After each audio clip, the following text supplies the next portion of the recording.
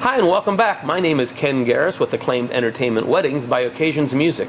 I've been working here for 27 years now, and over the past 27 years, not only have I done a lot of events, just last year I averaged 4 per week, but I also train all of our disc jockeys here for all of the events. So I have a lot of experience and I know what works and what doesn't work at wedding receptions. What I'd like to talk to you about specifically in this short video is the DJ specialty. In other words, when you're looking at disc jockeys, some of them will say, my specialty is weddings, or mine are class reunions, but let's go into weddings in particular. What kind of weddings do they do?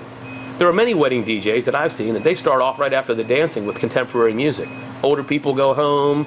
If you're having a money dance, you don't get as much money. You know, it's more like a party. And they think that's fine. There's nothing wrong with that. And I've done many events like that, that's what the bride and groom wanted.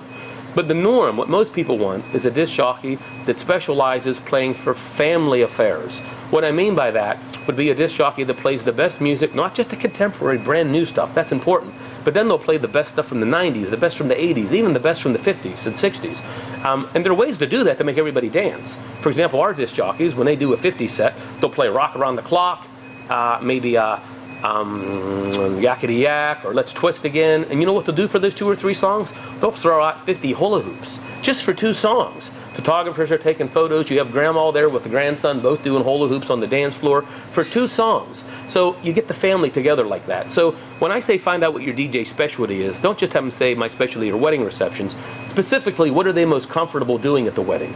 What kind of music are they particularly playing? And the way they're dressed will tell you this too.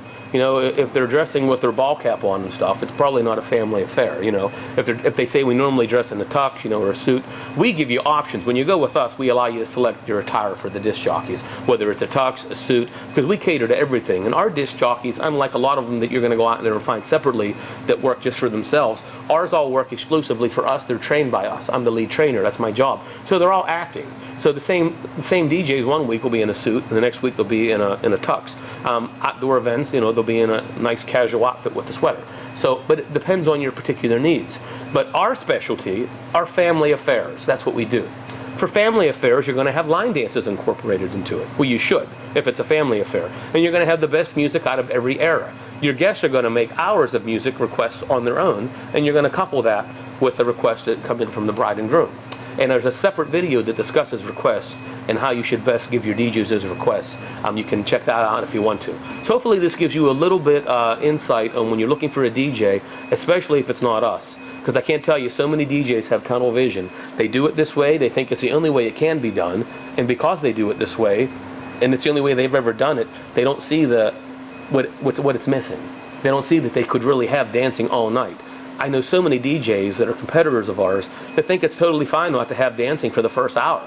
They say they go to drink a little bit more, you know, they go to do this a little bit more, you know, they just finished dinner, you know, nonsense. Have a DJ, get a DJ that knows how to help people have fun, boom, boom, boom, you'll have dancing right from the beginning. And there's a video on this YouTube page called Starting Your Dancing with a Bang, I think, that covers all that, tells you how to do that, and explains that a little bit more too. If you have any questions, post it on our Facebook page or send me an email at acclaimedentertainment.com. Again, my name's Ken, and I wish you the very best. Check out our other videos.